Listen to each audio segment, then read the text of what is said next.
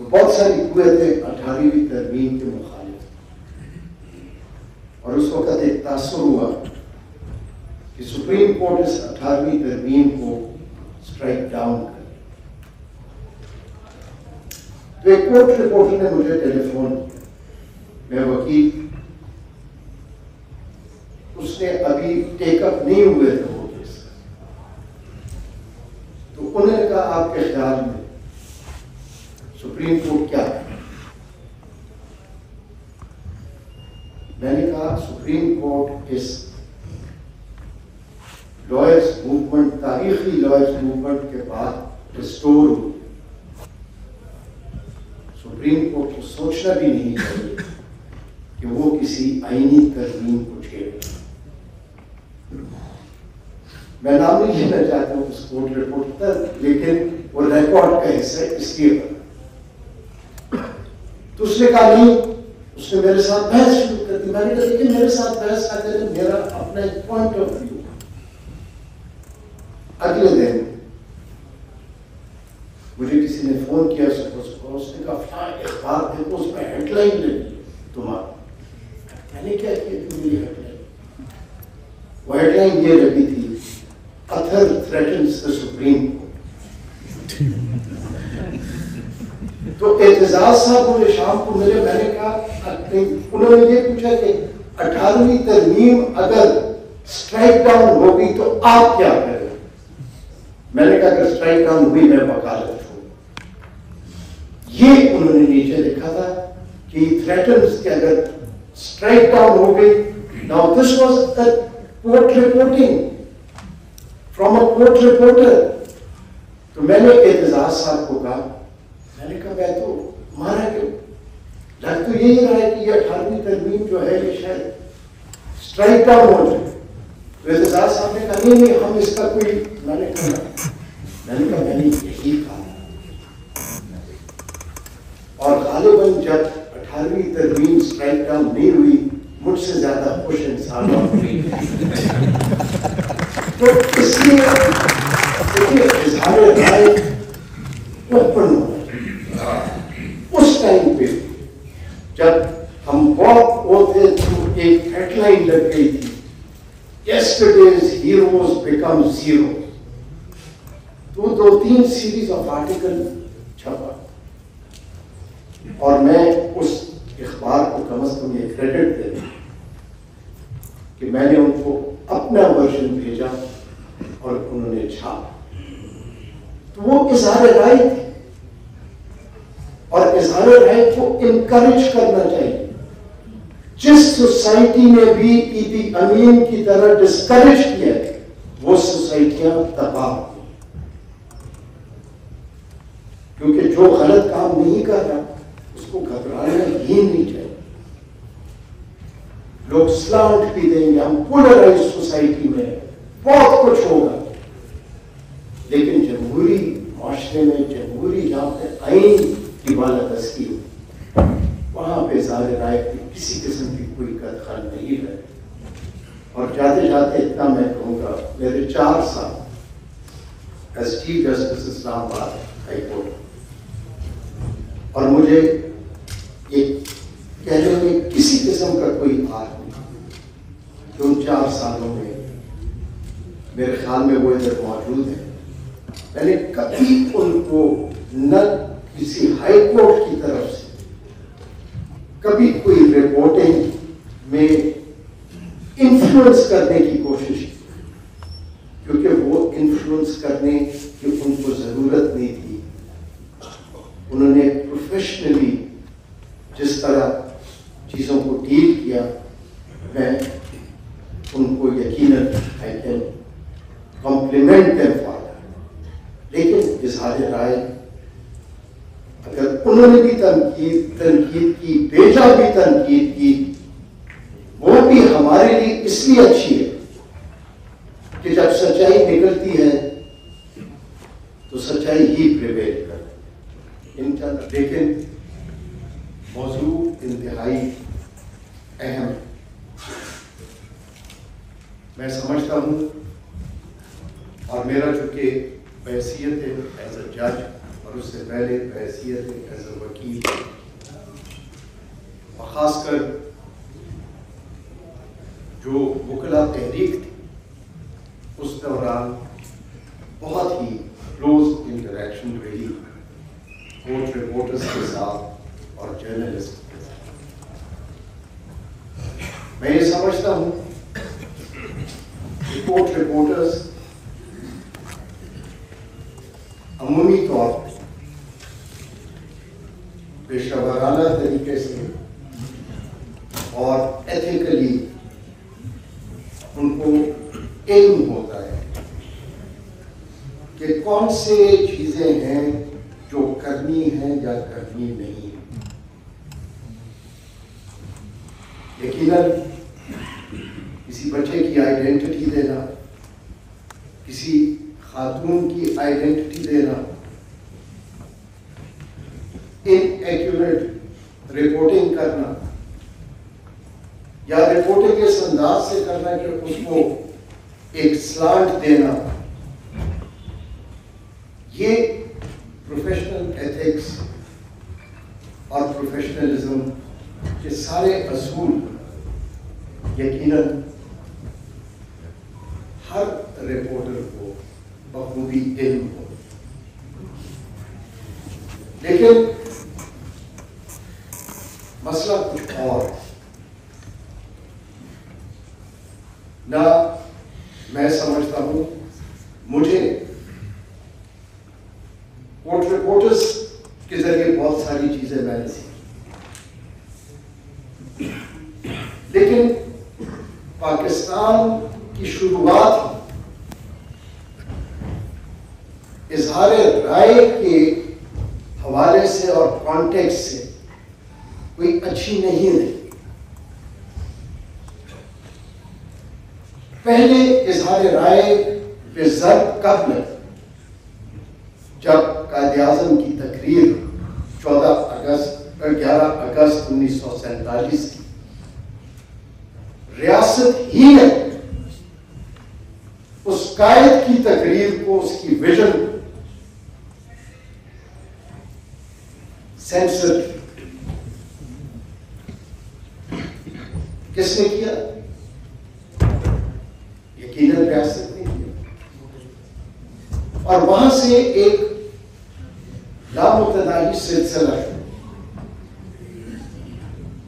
بدقسمتی سے ہماری آدھی تاریخ پاکستان وہ ڈکٹیٹرشپس میں اور ان حالات میں گزری جہاں پہ اظہار رائے کا کسی قسم کا کوئی گنجائش نہیں تھی۔ مجھے ایدی امین کا ایک جو یوگینڈا کے صدر تھے، ان کا ایک مقولہ ہے، انہوں نے کہا یس دیر از freedom of expression but I can not guarantee your freedom for your expression. اور فریڈم آف ایکسپریشن یا اظہار رائے پہ یہاں پہ جرنلسٹ ہی نہیں، یقیناً جرنلسٹ کا بہت کلیدی کردار رہا۔ انہوں نے اپنی اظہار رائے کے اصولوں کو بلند رکھنے کے لیے کوڑے بھی کھائے، لیکن صرف وہ نہیں تھے۔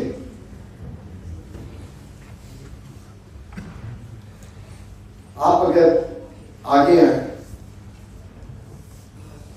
تو ماحولی اثر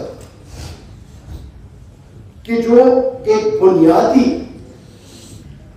سب سے بنیادی اصول کسی بھی کورٹ رپورٹر کے لیے، کسی بھی میڈیا پرسن کے لیے، کسی بھی میڈیا کے لیے، مثال کے طور پہ اگر کرمنل کیس ہو تو بنیادی اصول صرف پاکستان میں نہیں، عالمی طور پر آپ universal declaration of human rights لے لیں، یا اب کوئی بھی انٹرنیشنل جو ہم بھی سیکرٹریٹ ہیں، بنیادی اصول یہ ہے کہ اگر ایک اکیوزڈ ہو، ایک ملزم ہو، بے شک اس کے خلاف بڑے سے بڑا جرم کا الزام ہی کیوں نہ ہو، there is a presumption of innocence. اور جرنلسٹک پرنسپلز میں یہ ایک بنیادی اصول ہے. اب ذوالفقار علی بھٹو کا آپ ٹرائل کے دنوں میں، مجھے نہیں پتا، نہیں یقیناً بہت سالوں نے کیا ہوگا ریسرچ، اس وقت کی اخبارات اٹھا لیجیے، وہ پریزمپشن آف انوسنس نہیں تھی. اس کے بعد میں بحیثیت ایک جج، میرے 3 مختلف ادوار کی ایکسپیرئنس، ایک 2014 سے 2018، 2018 سے 2022 اور 2022 سے آج. مجھے اظہار رائے بھی اس لیے کچھ کہنے کی ضرورت نہیں کیونکہ ہم اکاؤنٹیبل ہیں. جو بھی جورسپروڈنس اسلام آباد ہائی کورٹ کا اس وقت موجود ہے، میں اس کی نفی نہیں کر سکتا. میں جج بنا تو پہلا کیس ایک بیل میٹر کا، اور مجھے ابھی صرف 2 ہفتے ہوئے ایک سپریم کورٹ کے جج کے خلاف پینل، ایک 16 سال کا لڑکا اس میں ملزم، جس پہ الزام صرف یہ تھا کہ اس نے وہ بینر آویزر لگائے تھے، پول پہ چڑھا، اور دوسرا جس نے وہ بینر لکھا تھا وہ ملزم.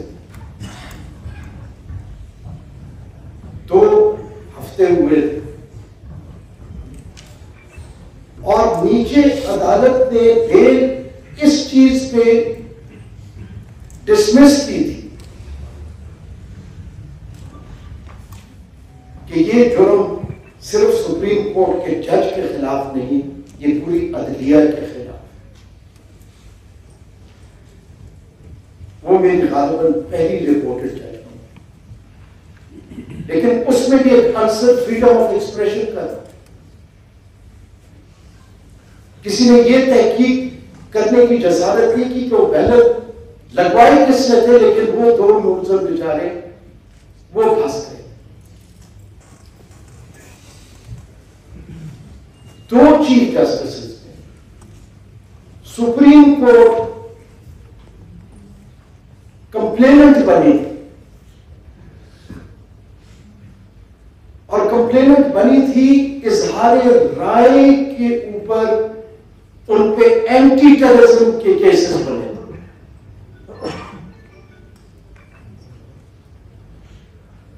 وہ بیلے بھی اتفاق سے اسلام آباد ہائی کورٹ نے. دیکھیں، ہم بحیثیت جج ہم کوئی چیز اپنی چھپا نہیں سکتے. تنقید ایک ایسا دور ہے، اور جس طرح میں نے آپ کو کہا ایک ماحول میں ہم بات کرتے ہیں. کوشچن جرنلسٹک ایتھکس کا یا پروفیشنلزم کا نہیں ہے. سب پروفیشنل ہے، سب ایتھیکل ہے. کوشچن یہ بھی نہیں ہے کہ ہم کتنے پولرائز ہیں. میں اگر جوڈیشری کی بات کروں تو جوڈیشری میں 2 قسم کی میں دیکھتا ہوں کہ تنقید ہوتی. ایک وہ تنقید جب الج کیا جاتا ہے کہ کوئی دانستہ طور پہ کوئی فیصلے ہو رہے ہیں، ایک وہ تنقید ایک وہ تنقید ہوتی ہے کہ جس کو میں نہیں پسند کرتا اس کو ریلیف کیوں نہیں.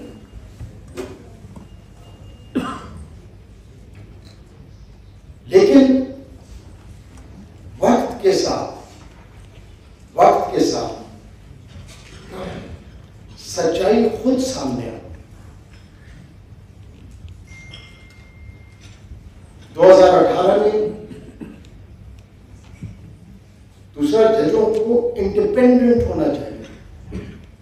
یہ بھی جو کنٹمپٹ کے اصول ہیں، یہ اصول بھی برطانیہ میں جج کو پروٹیکٹ کرنے کے لیے وضع نہیں ہوئے. وہاں پہ پروٹیکشن اس جیوری کی ہوتی ہے جو کہ عام شہریوں سے لیے جاتے. جج کو تو کبھی کسی تنقید سے گھبرانا ہی نہیں چاہیے. بھلے ہاں تنقید ہوئی ہے، ججز کی انٹیگریٹی کو بھی کوشچن کیا جاتا ہے کیونکہ کسی ناپسندیدہ شخص کو جو ہے وہ ریلیف مل. لیکن اگر ہر تنقید کرنے والا اس عدالت پہ ہی اعتماد کرے، یہ ایک عدلیہ کا ٹیسٹ ہے کہ تنقید ہر ایک کرے، لیکن پھر تنقید کے بعد اعتماد بھی کرے. کیونکہ یہاں پہ بہت سارے فورسز ہیں. ابھی کورٹ رپورٹرز جو ہیں، ایک مقالہ میں نے لکھا تھا انٹرنیشنل اس میں کہ سوشل میڈیا اور انڈیپینڈنس آف جوڈیشری پہ اس کا اثر کیا ہے. میں سمجھتا ہوں کہ کوئی اثر نہیں ہونا چاہیے. ایک جج جو انڈیپینڈنٹ ہو، جس نے کورس کیا ہو، اس پہ جتنی بھی تنقید ہو جائے، اگر وہ کسی قسم کا اثر لیتا ہے تو وہ اپنے اوتھ کی وائلیشن.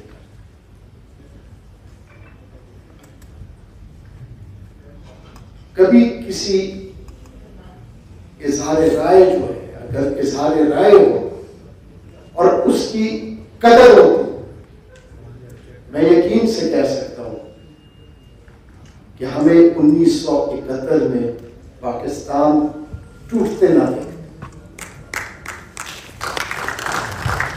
اس وقت مغربی پاکستان میں، آج آپ سارے وہ نکال لیں اخبار،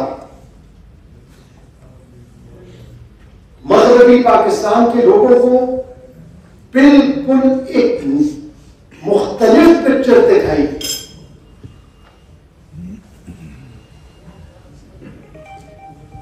یہی تھرو آؤٹ ہوتا ہے. لیکن ہر ایک کو اپنے آپ سے سوال پوچھنا چاہیے کہ ہم کس طرف جا رہے ہیں.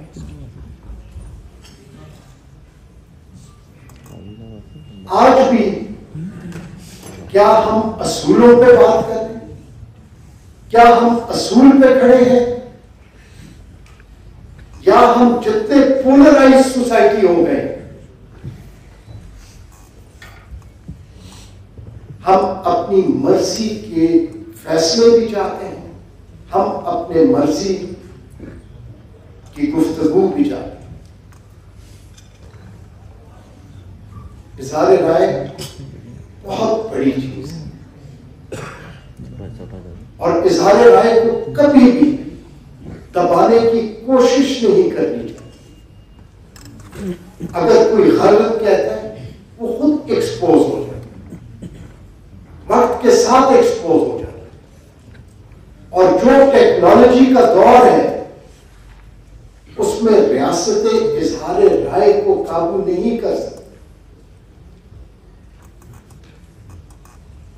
آج کورٹ رپورٹرز جو ہیں، کورٹ رپورٹرز کے لیے ایک نیا چیلنج بھی، کیونکہ وہ صرف کورٹ رپورٹنگ نہیں کرتے، وہ وی لاگس بھی کرتے، وی لاگس میں کمرشل انٹرسٹ بھی ہوتا ہے، اس کو وہ کیسے بیلنس کریں، یہ ایک بہت بڑا چیلنج ہے، جوڈیشری کے لیے ایک بہت بڑا چیلنج ہے کہ جوڈیشری کو نہ گھبرانا چاہیے، نہ خائف ہونا چاہیے، نہ کوئی جج خائف ہو سکتا ہے۔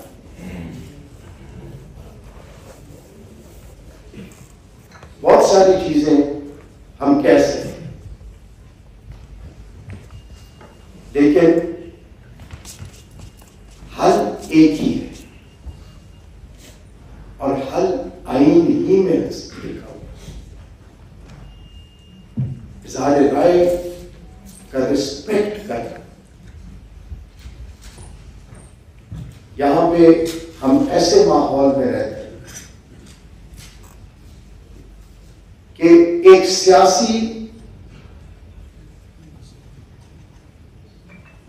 لیڈر اگر کمزور ہو جائے، اور یہ آپ کی پوری تاریخ میں ہوا ہے، اس کو عدالت سزا دینے سے پہلے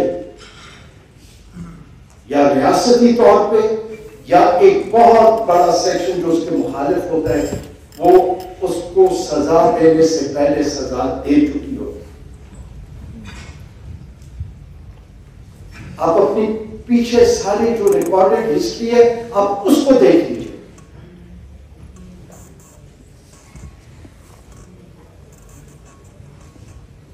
میں صرف ایک اس سے کل ایک بہت غریب سا قیدی ہے، اس قیدی نے مجھ سے پوچھا کہ جی یہ بتائیے کیا حالات ٹھیک ہو جائے گا؟ یہ بالکل نہ یہ پڑھا لکھا ہے، ایک غریب قیدی ہے جس کے سارے دن میں جو کوئی اس کو ملتا ہے وہی اس کی مزدوری۔ میں نے اس سے پوچھا، میں نے کہا تم مجھے یہ بتاؤ، تم محلے میں بھی کرتے ہو، ہر جگہ کرتے ہو، کیا ہمارے اقدار سوسائٹی کے آج وہ اصولوں پہ اور سچائی پہ اور وہ اسپونٹینیسلی حاصل؟ اس نے کہا یہ سچائی کا دور نہیں ہے، لیکن سچ سب کو پتا، اور سچ 75 سال سب کو پتا، لیکن سچ کو ہمیشہ دبانے کی کوشش، اور اس کو دباتے دباتے 75 سال ہم یہاں تک پہنچ گئے۔ میں اپنے آپ کو اس قابل ہی نہیں سمجھتا کہ میں کسی کورٹ رپورٹر کو بتاؤں کہ اس کے اصول کیا ہے۔ جیسے میں نے کہا، ان کو مجھ سے زیادہ بہتر ہے، لیکن میں بحیثیت جج یہ کہہ سکتا ہوں کہ ہمیں اگر کوئی غلط بھی کہتا ہے، کوئی اگر یہ بھی کہتا ہے، میں تو ٹیلی ویژن پہ دیکھ، میرے بارے میں کسی نے کہا کہ جی وہ تو واٹس ایپ پہ کسی کے ساتھ تعلق میں رہتے، میں ہنس پڑا، میں ہنسی سکتا، لیکن اس کی میں نے کبھی کسی چیز کی پرواہ نہیں کی۔ ہر دور میں کسی نے مجھے 2 فلیٹ دلا دیے، کسی نے کیا کیا، کیا اس کا کوئی فرق پڑا؟ بحیثیت جج ہم پبلک پراپرٹی، ہم اچھے ہیں یا برے، وہ ہمارے فیصلے ایک فیصلہ نہیں، اوور دا ایئرز اپنے کریئر میں جو کچھ کریں گے وہ خود بخود وہ سچائی سامنے آ جائے. لیکن کبھی بھی عدلیہ کبھی بھی کسی جج کو یہ سوچنا ہی نہیں چاہیے, یہ اٹیمپٹ ہی نہیں کرنی چاہیے کہ وہ اظہار رائے کو یا کسی کورٹ رپورٹر کو منع کرے یا انفلوئنس کرے کہ اس نے کیا کہا. یہی ہمیں آزادی دلا سکتی, یہی ہمیں صحیح راستے پہ ڈال سکتی. سچائی سچائی ہی رہتی ہے, جھوٹ جتنا بھی بولا جائے آخر میں سچ ہی پریویل کرتا ہے. اگر اظہار رائے 75 سال اس کی قدر کی ہوتی ہم نے, اظہار رائے کو ہم نے صحیح معنوں میں پلٹنے دیا ہوتا تو نہ پاکستان 2 لاکھ ہوتا, نہ ہمارے لیڈر جو ہیں وہ سولی پہ جائے. اس لیے یہ صرف عدلیہ کا کام نہیں, یہ آپ سب کا بھی کام ہے, یہ ہر شہری کا بھی کام ہے. اظہار رائے ہوگا تو ہم ایک عظیم قوم بن سکتے ہیں, اور یہ آئین جو